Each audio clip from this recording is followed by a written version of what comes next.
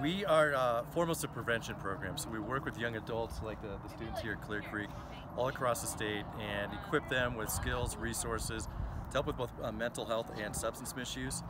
And for us, we really look upstream. So for projects like this, the transformative power of art, skill building around stress, just building a sense of community, that for us is prevention. So we do have credible information on substance misuse. We try to equip teens with that so that they can make empowered decisions for themselves. But a big part of our work is projects like this.